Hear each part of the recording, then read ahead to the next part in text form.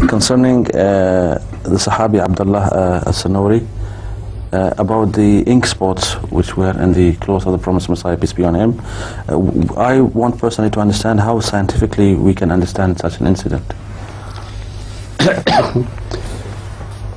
Science follows facts, and if science cannot explain certain facts, but facts are most certainly authentic, then it is unscientific to reject the facts.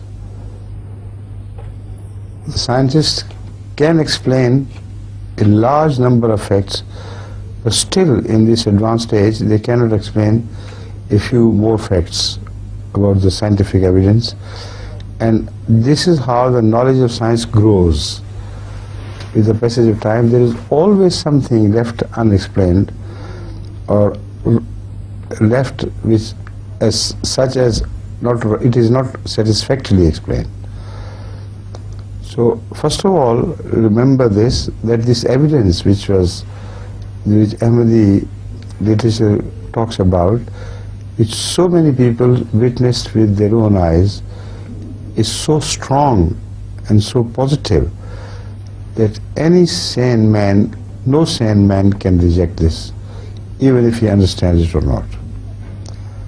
For instance, when these red spots were noticed by Abdullah Sanori Sahib on the clothes of Hazrat Muslim, he saw them appear on the clothes, but he looked up and there was no no animal, no bird, nothing which could have been injured and whose blood drops might have been showered on Hazrat Muslim.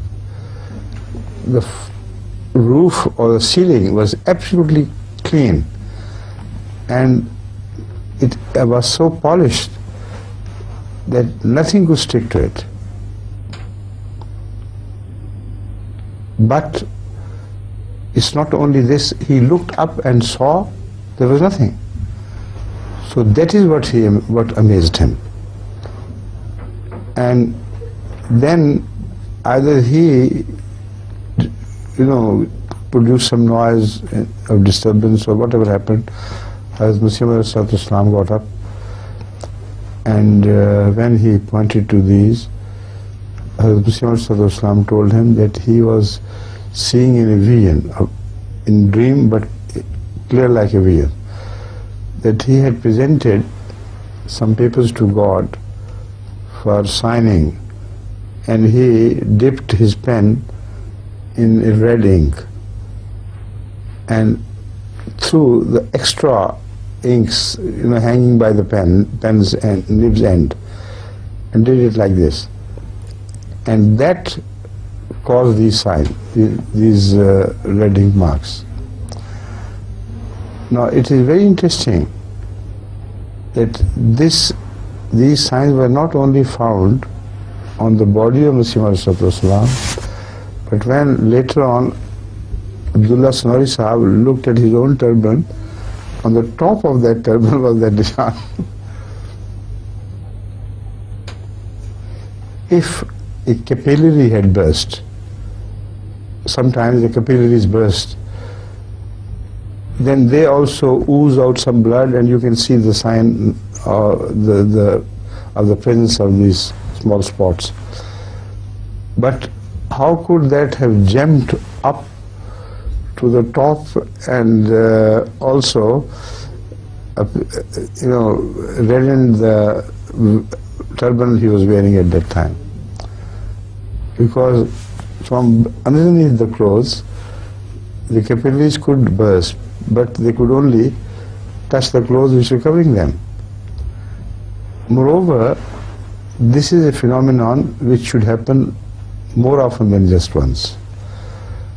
Hazrat Muslim never suffered from this disease.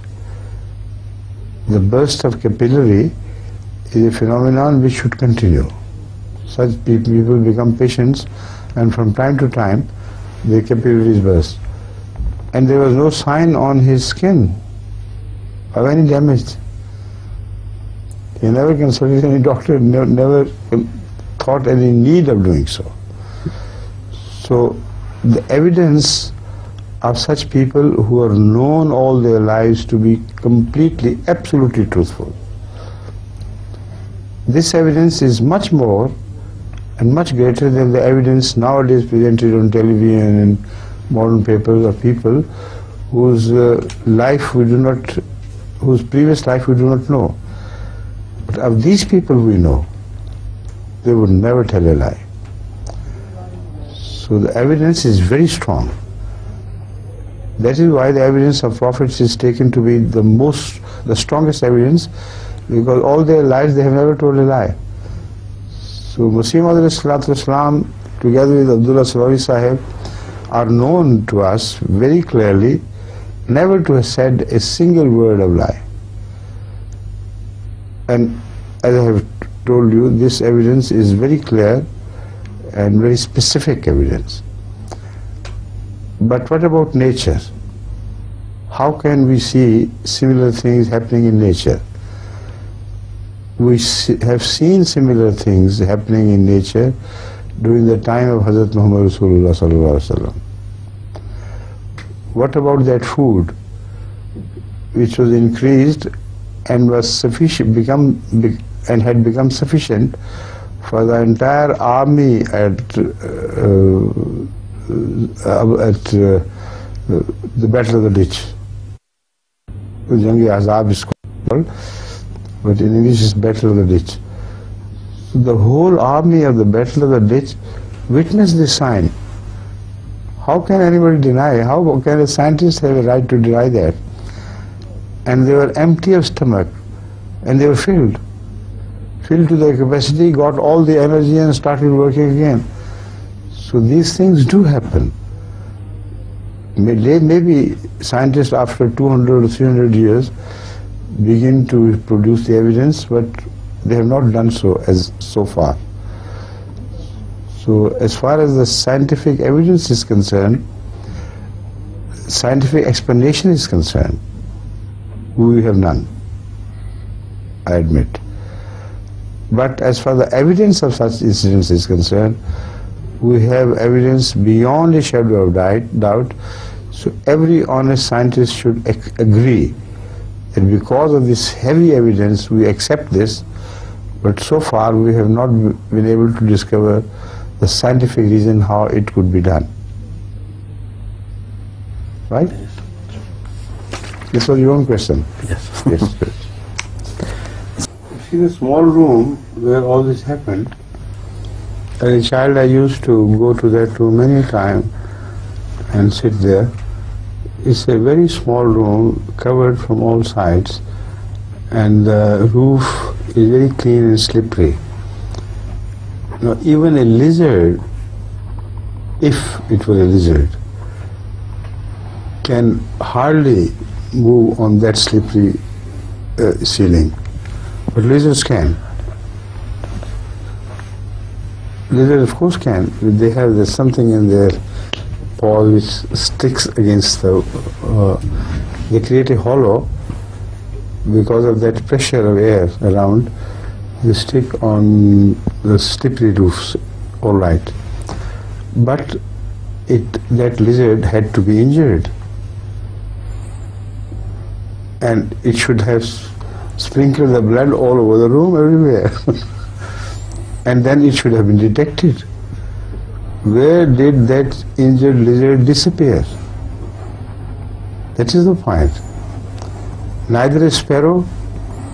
In our country in those days, there were quite a few sparrows which used to enter the small rooms from some opening. So let's concede.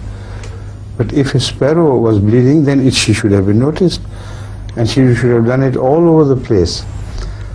But these drops fell only on the clothes Hazrat Vishnu was wearing, and only on the turban which Abdullah was wearing. And then he searched after Hazrat Vishnu said, look around and see what there is. There was not a sign of any animal, injured or uninjured. No lizard, no sparrow. This is the evidence we are talking about. Harba. Got it? Yes. What do they call it in Arabic? Herba, lizard. Herba. Yes, that's right. يقول حاتم المنين أن الغرفة الصغيرة التي وقعت فيها هذه الحادثة الهامة. Now I think there are only 3 minutes left. Yes, sir. So shall I leave You may. to prepare for the next meeting? Yes, sir. Okay. Assalamu alaikum. Everyone sorry for all this. Next time. Assalamu alaikum.